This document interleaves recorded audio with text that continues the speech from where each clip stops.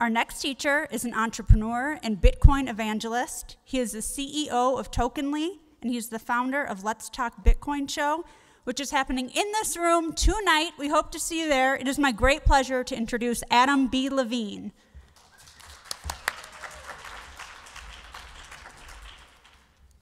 Good morning. All right, so today we're going to be talking about sort of the past, present, and potentially future of token types. Mostly this is going to be kind of a retrospective of my experience over the last 7 or 8 years, kind of watching this industry mature and going from thinking we knew what we were doing to realizing we had no idea what we were doing to realizing that actually a lot of people had gotten themselves into trouble, and kind of where we are now in the current state of things. So my name is Adam B. Levine. I'm the creator of the Let's Talk Bitcoin show, which I founded in April of 2013, along with Andreas Antonopoulos and Stephanie Murphy. The goal of starting the show was to help people really understand the ideas that were being talked about. Because at the time that we got started, there were actually no podcasts talking about Bitcoin or cryptocurrency in general. And there were a lot of engineers who had really interesting ideas that nobody could understand except for other engineers. And so the first thing that we really focused on was drilling into that, was helping these people to actually express their ideas in a way that was as intelligent as the ideas were. And that was the right kind of place, right kind of time. We were very successful. Within about a year, I had turned the one show into a network because we had gotten big enough to do that. And then the spring of that year, we launched a token, one of the first large-scale uses of tokens, if not the first large-scale uses of tokens, in spring of 2014 called LTB Coin, which was an incentivization program for both content creators on the platform and for people who are community members who were just using the platform. Starting that at such an early time sent me down a rabbit hole of figuring out what it would take to actually enact something like that in real life. And while we did launch in spring of 2014, it took me until 2016 to build out everything that we had needed. And that was where the company Tokenly came from. What started as an open source project became a attempt to actually create tools that would be used by basically everybody, because the use case stuff that we had been so focused on, while it was specific to media, the tools that we had been building were actually generalized to everything, and every token use case needed them. So as you probably guessed, I've been obsessed with tokens for a very long time. And in kind of being on both the journalist side and helping other people explain their ideas, and then going down the entrepreneurial side to explore my own ideas and the difficulties in building those out and getting them implemented in real life, I have a pretty comprehensive understanding of the challenges and kind of the history that's come before. So this talk, like I said, we're going to start at the relatively beginning. Today we'll be doing a deep dive into the nuanced world of token taxonomy. Within the cryptocurrency community, if you hear someone talking about tokens, chances are pretty good they're talking about a cryptocurrency like Bitcoin, a utility token, which are sometimes referred to generally as ICOs, or a security token or securitized token offering, better known today as STOs. While each of these types of tokens are different, they can all be thought of as blockchain tokens because in one way or another, they record, the record of each token's ownership is recorded and maintained within a blockchain or something similar. So why do people use tokens today? There are a couple of different use cases, some of which are better understood, some of which are still very new despite having been around for a while. The redeemable use case is the one that we are the most familiar with. It's the Bitcoin use case. It's the cryptocurrency use case. It's the I hold something and it is valuable to me when I spend it. Other than that, it has no utility. It's just sitting there waiting to be spent. Token-controlled access is kind of the opposite of that idea, and it's something that we still don't see too often. It's the idea of holding a token being possession of a digital item that ties back to that token for its authenticity, basically.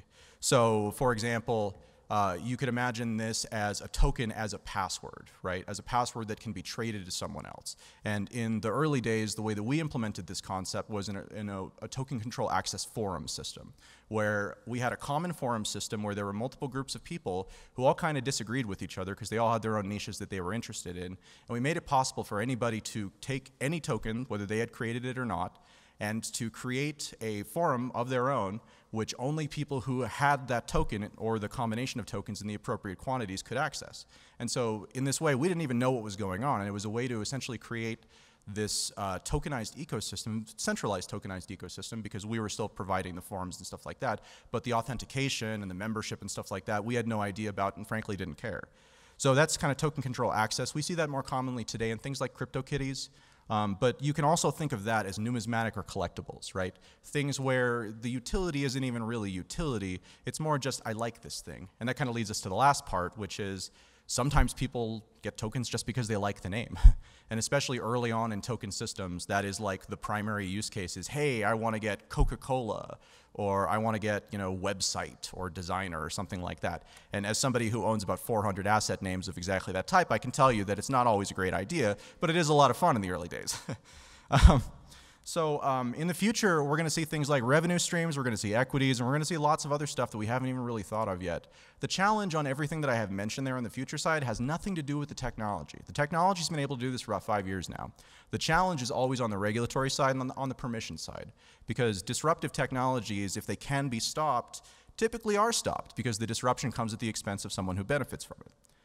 So while blockchain tokens themselves are a relatively new thing, with Bitcoin as the first to originate in 2008, tokens themselves are actually a remarkably ancient way of tracking and exchanging value. So before we get into the modern stuff, I just want to briefly touch on that. So these are 3 examples of different types of tokens throughout history. The first is money, right? Very simple. You know, people sometimes confuse the idea that early money was made of gold because the gold was valuable, when in reality it was because the gold was scarce and it was a good anti-counterfeiting measure, relatively speaking, you know, relative to the time. The next picture is a picture of stone money on the island of Yap. Show of hands, who's familiar with the story of Yap? Okay, so it looks like about a third of the people here, so I'll just tell real briefly. So a blockchain is a consensus method, so it's a way where we all agree on what is truth, right? And in Bitcoin, this is an automated process.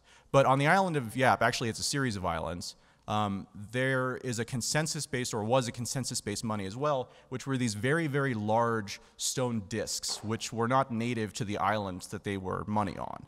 And so the way that they would generate this money, the way they would mine this money, is people would take canoes and go over to the islands where the stone was found, mine it there, then bring it back on a bunch of canoes, and then set it up in front of somebody's house. And when you wanted to spend it, you didn't move it, you didn't give it to anybody, because that was non-feasible. Again, anti-counterfeit measure. Instead, what you did is you just told everybody that you knew. And the guy you were selling it to, or you were paying it to, told everybody he knew. And it was a small enough network that just this kind of interpersonal, person-to-person thing meant that very quickly you wound up with a system where, even though the money never moved, and it was always in front of Bob's house or whatever, you always knew whose money was the money in front of Bob's house at the time. So that's kind of an early example of a consensus-based token system where there was no, so even then, you never needed to hand somebody money in order to use it, but you did need to have a coordination mechanism that could sustain that sort of thing. So the last one is a stamp. This is a very early utility token. And effectively what it is, it's a tokenization of the prepayment of a parcel or package delivery or letter delivery over a specific postal network.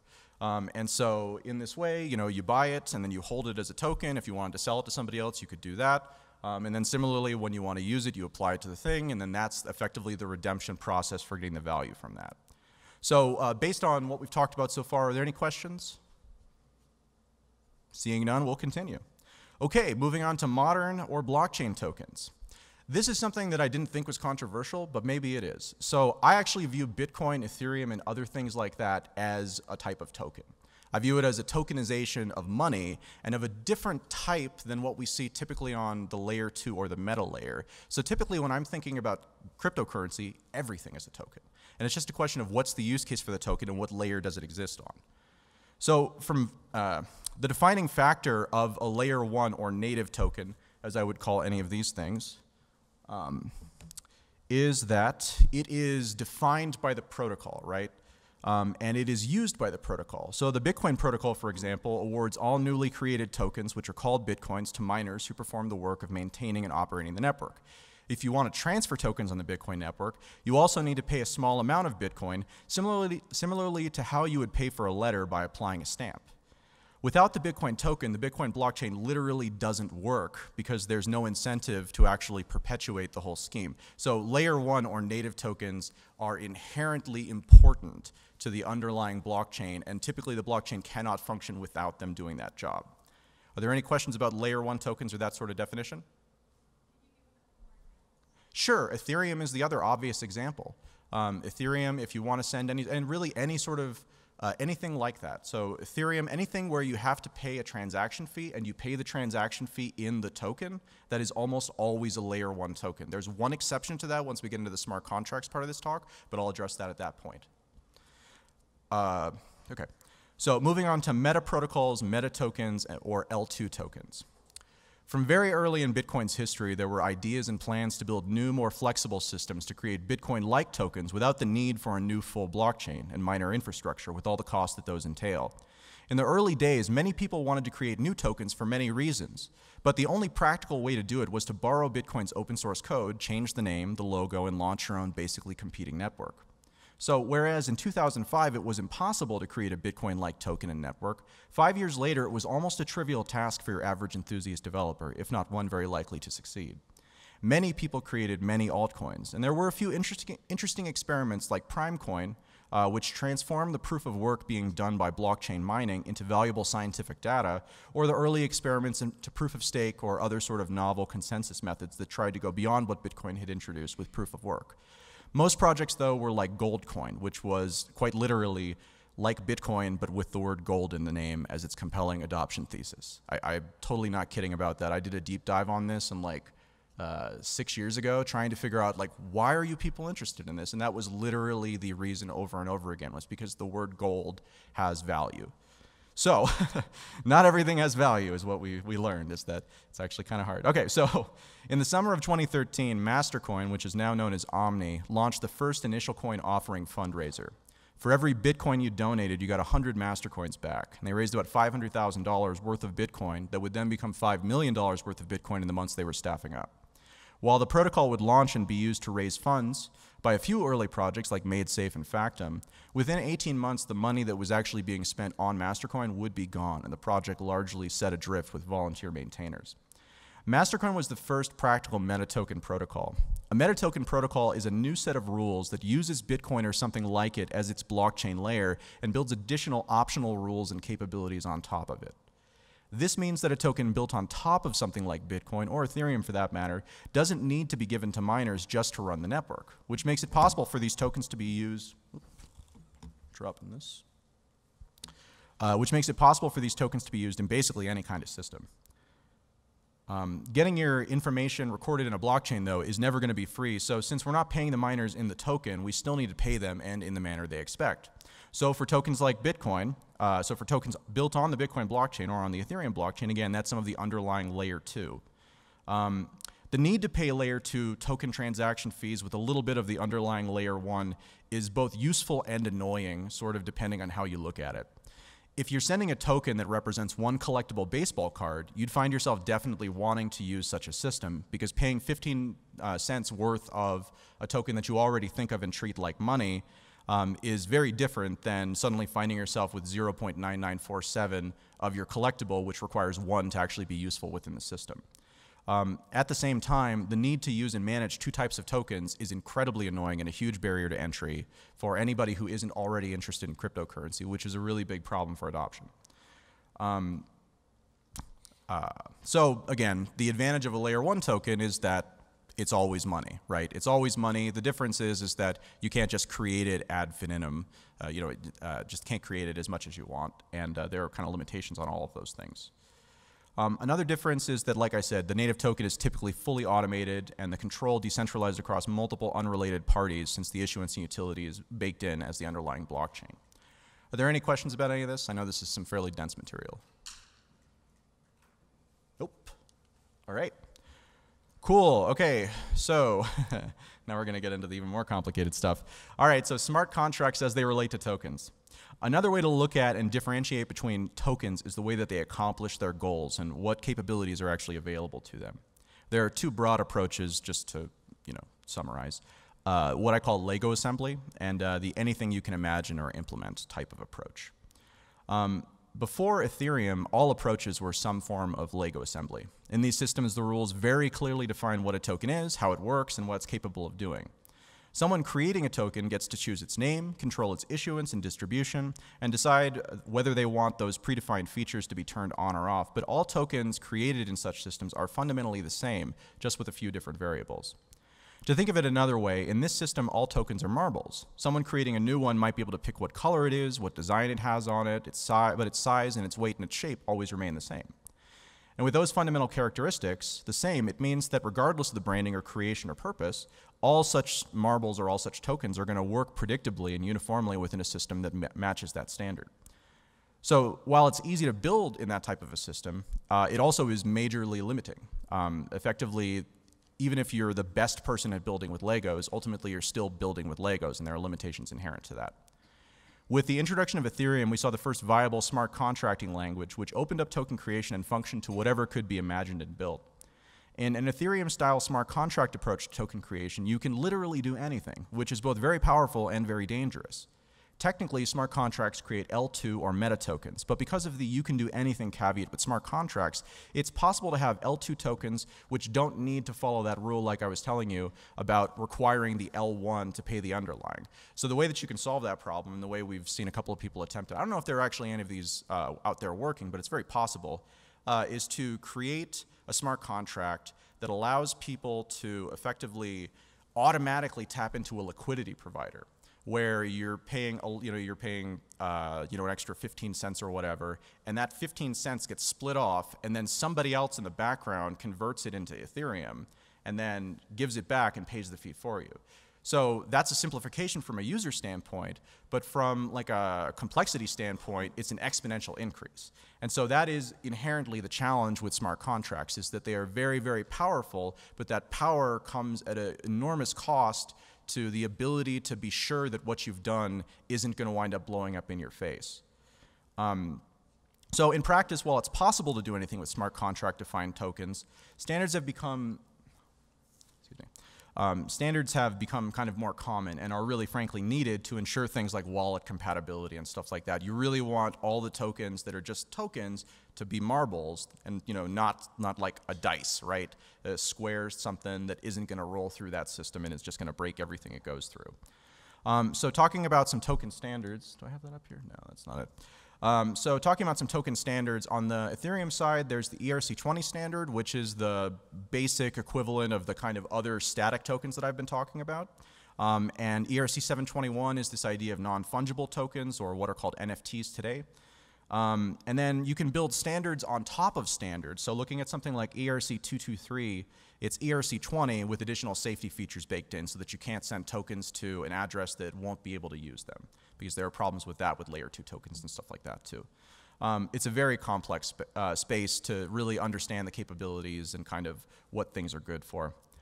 Smart contracts aren't just used for creation of tokens, though, which we'll get into when we talk about DACs and DAOs shortly. The biggest challenge with smart contracts today is the newness of the technology and the complexity of what can be built. Simply put, we're living in a world where best practices haven't really existed until quite recently, and the overwhelming majority of what's being built is still firmly in the realm of experimentation, if for no other reason than technical limitations at this point. We're still really working on how can we roll these systems out in a fully decentralized way to an early majority type of crowd without killing them on user interface or killing them on scaling, and there's a bunch of challenges on all those sides too. For more advanced use cases, there's another challenge too, which is that blockchains only know about events which happen and are recorded on their blockchain. So any smart contract which relies on information which isn't directly generated by a blockchain has to trust whoever's putting that data into the blockchain for it to see and react to it. And that creates a central point of failure where if you compromise that source going in, then you can basically make the smart contract into almost a weapon against what its intended purpose is. Again, like I've been building with tokens and things like that for, at this point, 5 years, and I've never felt comfortable enough to really go down the rabbit hole into the Ethereum side, just because every time I've every time I've tried, every time I've talked to somebody who has, like, once you get into the really complex use cases, we just don't know how to do it yet. And I'm not that guy who's going to figure that out. So for me, it's much easier to use, even as a relatively technical user, easier to use something that defines very clearly what a token is. So if you're thinking about using something on Ethereum, my suggestion would be to use one of the standards and not deviate from that unless you're really, really confident in your ability to execute. Okay, efforts like the Mastering Ethereum book or OpenZeppelin.com are good places to get started for best practices, template contracts, simplified SDKs, and starter kits that combine the two. Mastering Ethereum is Andreas's book, and I highly recommend it. He's fantastic at writing about these topics, and Gavin Wood is also the co-author on that, also very good with this stuff. But OpenZeppelin, can't really recommend that highly enough. It's a totally open source project, and really they have been doing most of the high-level audits that have been happening within the space and have played a large role in kind of the maturity of the smart contract space, and they do have a lot of very useful resources and tutorials. So if you're thinking about getting started with something more complex on Ethereum, I would suggest making sure you check out that resource at least. Are there any questions? OpenZeppelin.com, so like an airship.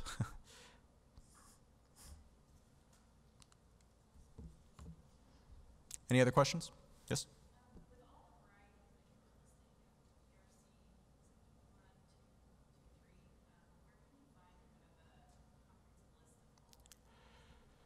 Yeah, so the ERC system, I believe, uses GitHub as their primary repository.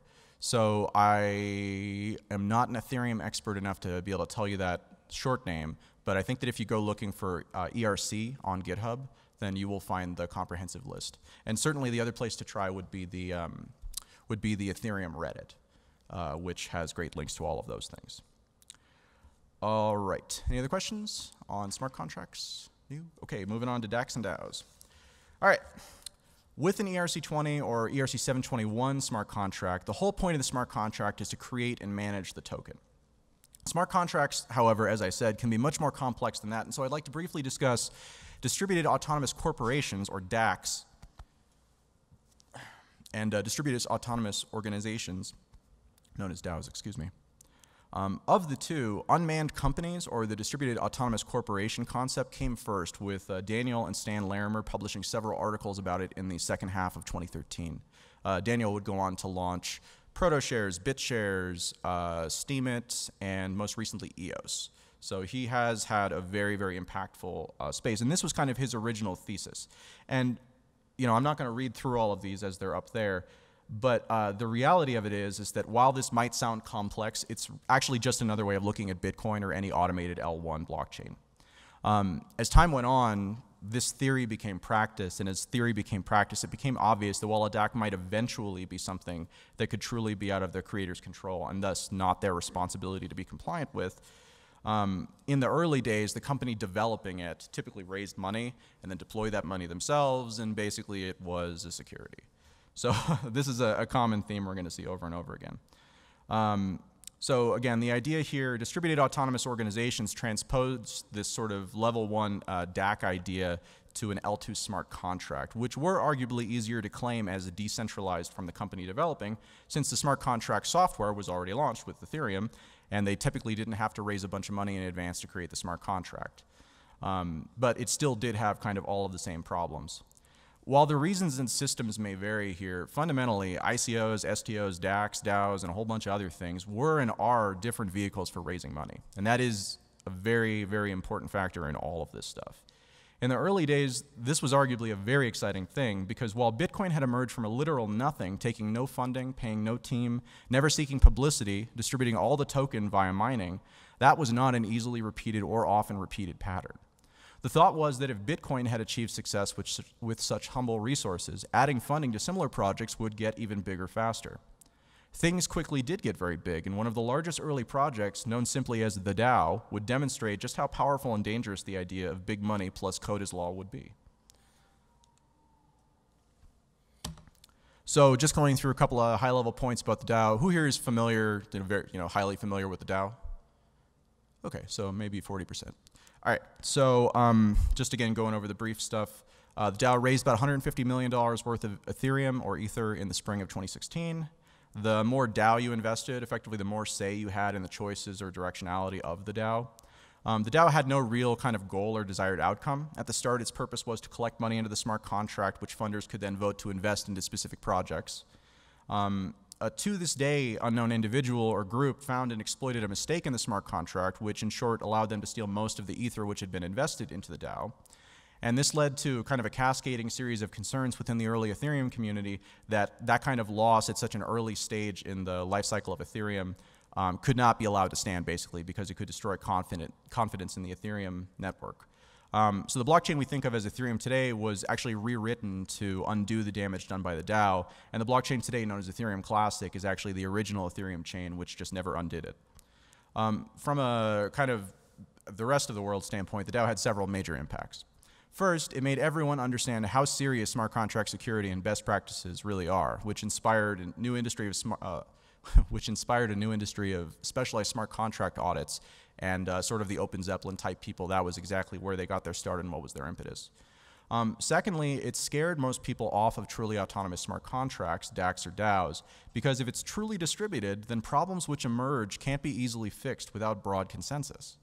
Most of the time when you see a token launch today using a smart contract, even a simple token, it'll launch with the ability to lock transfers of the token at a centralized, the company can lock transfers. And as we saw in ERC 777, actually I didn't talk about that, but in ERC 777 there are even ways where you can have a token that allows the central issuer to make transfers on behalf of users.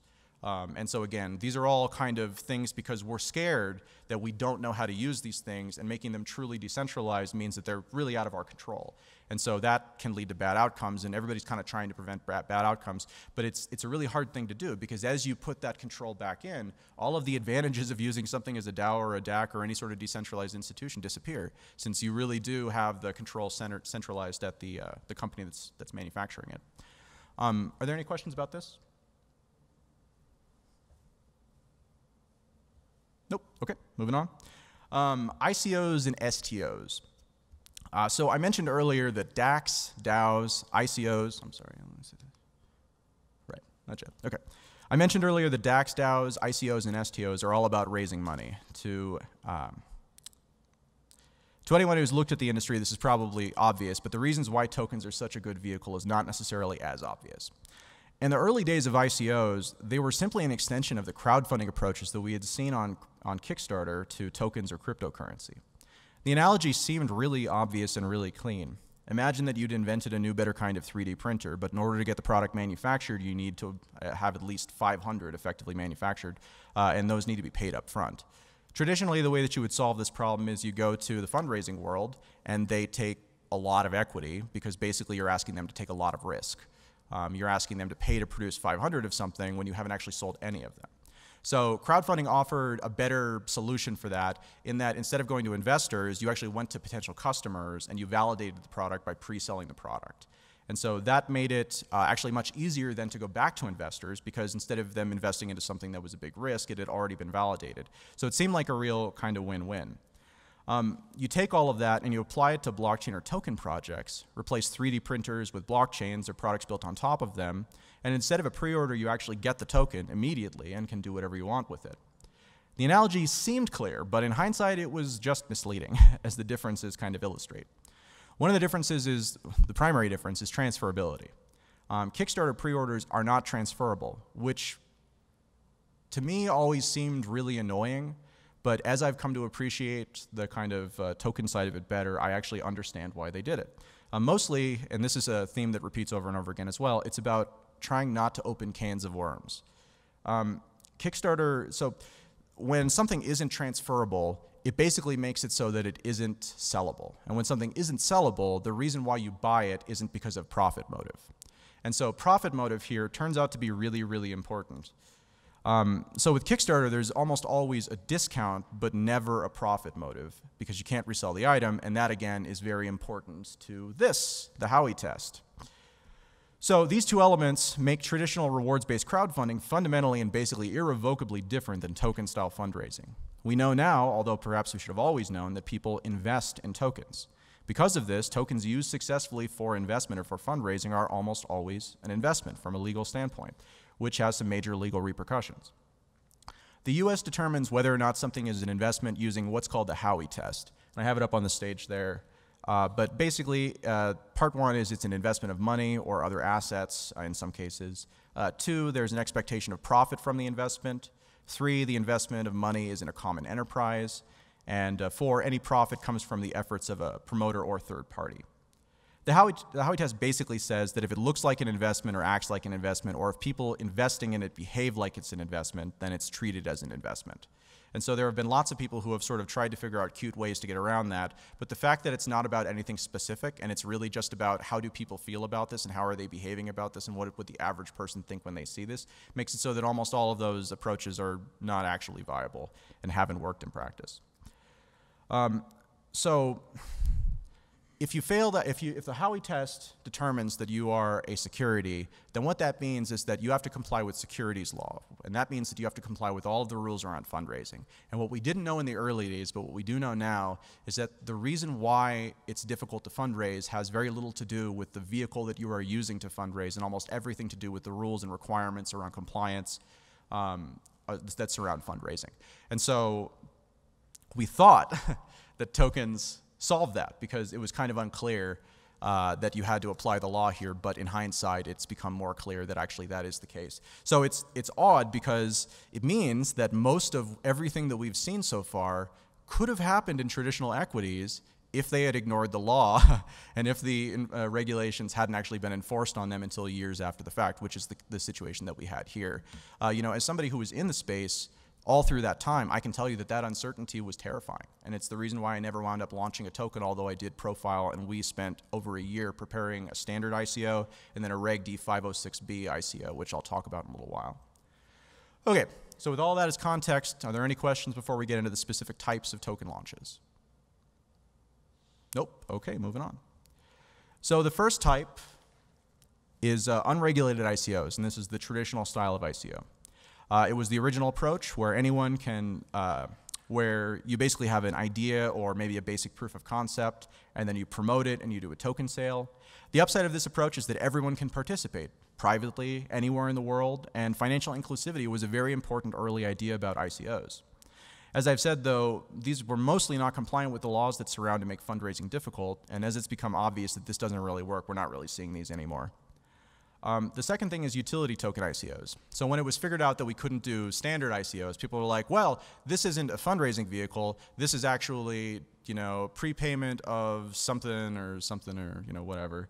There are lots of things that people claimed as utility tokens. I did too myself, actually. My LTB coin rewards token, I said that was a utility token. But again, in reality, the only thing that saves me from exposure there is that I never sold it. And so there was never any sort of investment of money. It was always something we created for free and then we gave out for participation, which at the time we thought was a safer route. And now it turns out might be the route to go if you want to do something non-monetary. So things that are important for utility token ICOs, in theory, if there is such a thing, is that the system already works and the tokens are useful today. 2, the tokens aren't purchased as investments, but instead by users who want to use them rather than resell them. 3, the tokens aren't able to be purchased in investable amounts. This is a really important thing that the SEC has come out and said recently. Not too recently, but they've come out and said that basically if you're presenting it in a way where somebody who might use, you know, $20 worth of the service over the course of a year winds up putting $10,000 into it, then very clearly they're treating it as an investment rather than treating it as something that they want to use themselves. Finally, basically everyone who wanted to do an unregulated ICO, like I said, tried to find a way to call their project a utility token, but it's really hard to find those outside of L1 projects like Bitcoin or Ether. You can realistically think about a Bitcoin as a utility token because it has a very specific utility. The system's already out there that works. It doesn't take an investment of money, but it does take, you know, money if you want to buy it. But mostly it's about the system already being out there and working. The approaches so far have attempted to avoid the attentions of U.S. securities regulation, but with limited success. More recently, we've seen a great many projects attempt to work with regulators to create securitized token offerings which have the support of U.S. securities law rather than being at their mercy.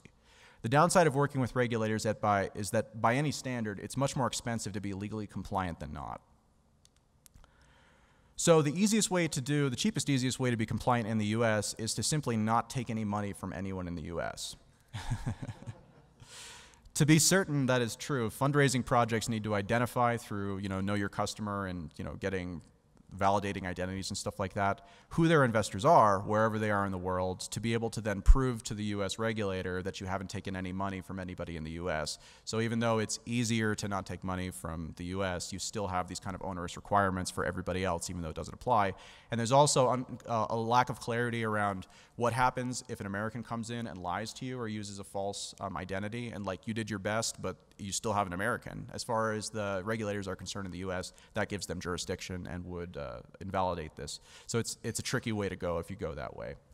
The other way to go, and what I spent 6 months preparing in 2017, is a private STO or a Reg D 506B. There are a couple of different exemptions in the Reg D section. There's actually 4 different ways you can do it, but this is the one that we see most common, and it's the one that's kind of the most useful. Reg D is like a half step between a traditional between a STO and a traditional private fundraising round. Of the 2 highly regulated approaches, Reg D is much cheaper, but also much more limited in what's possible. Reg D allows you to privately, as a token issuer, discuss your offering and potentially take investment from accredited investors, which is defined as individuals who have a net worth of more than $1 million, excluding the value of their primary residence, or who have made more than $200,000 in each of the last 2 years. Or if you're married, then you and your spouse making $350,000 over the course of a year qualifies you. So that's the limitation. You're not allowed to talk about it publicly. You're not allowed to tell anybody about it.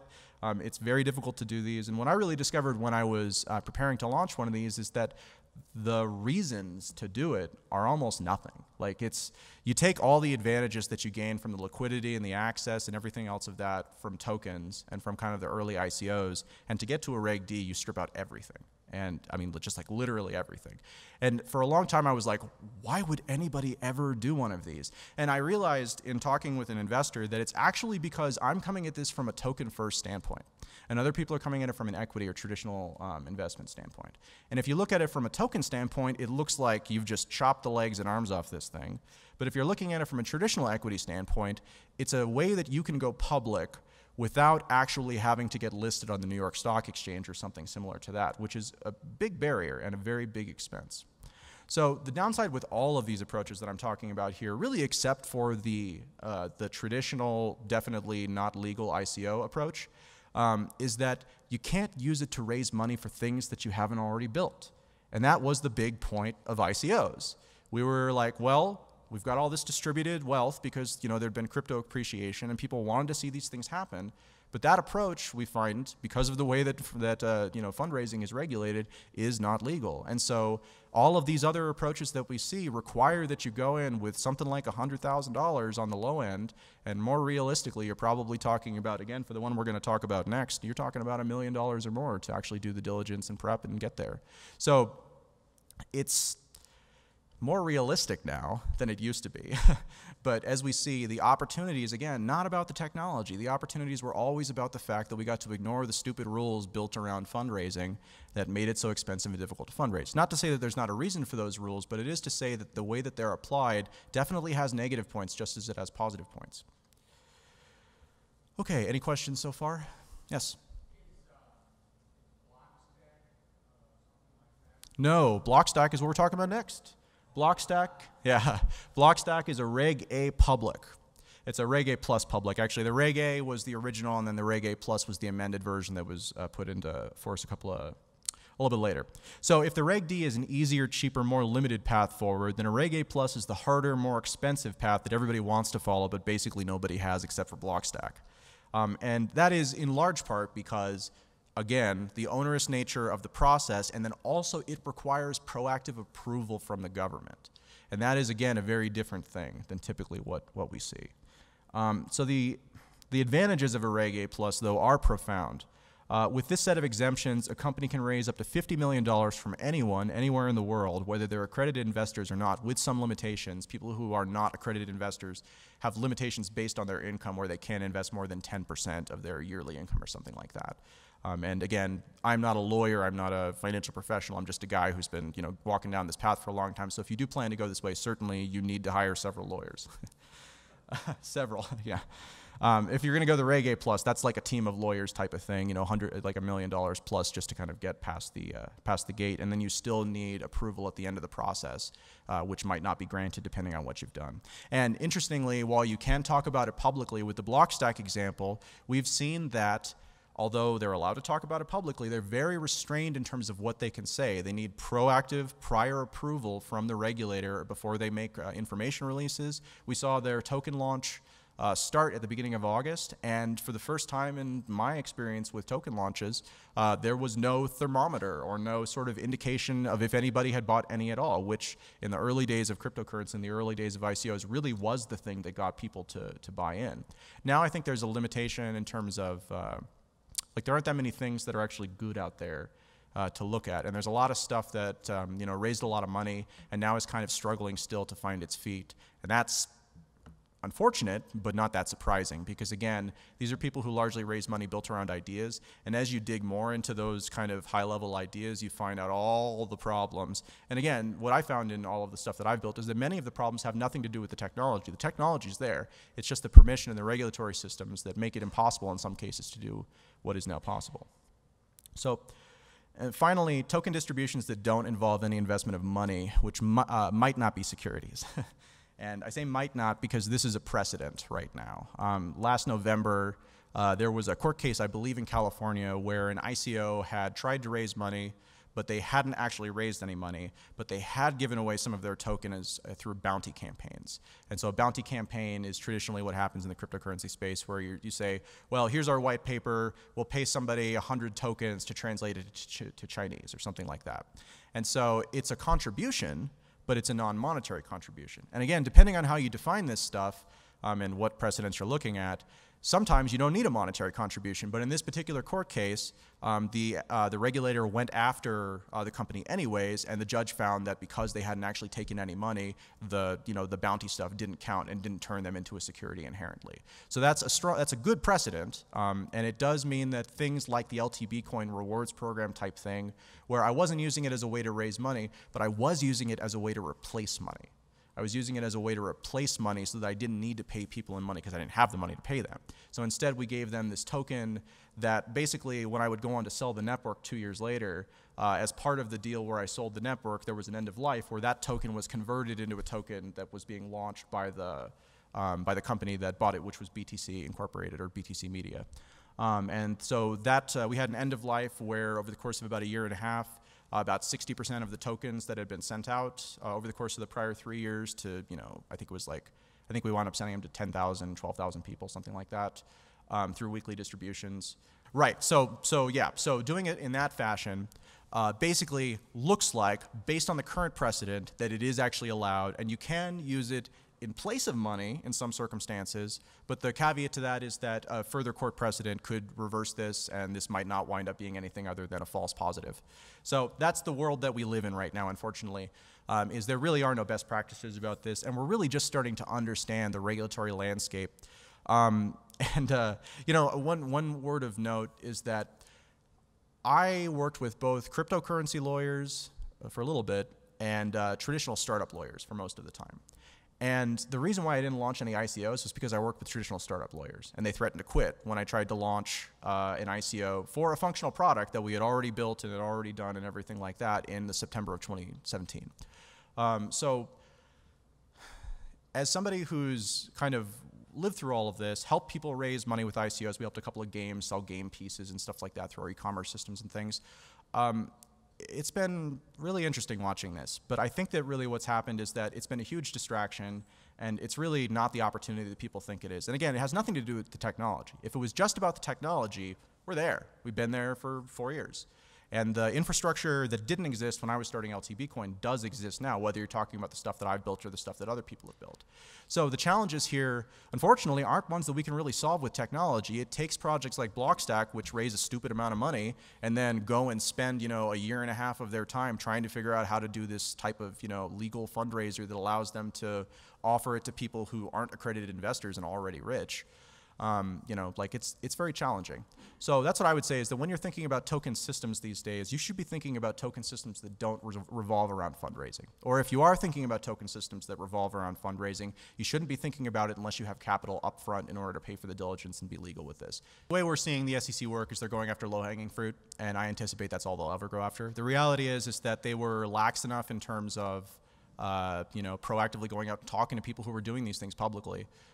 Or, you know, noticing that this had happened before, you know, like 3 years after it had all exploded and everything, you know.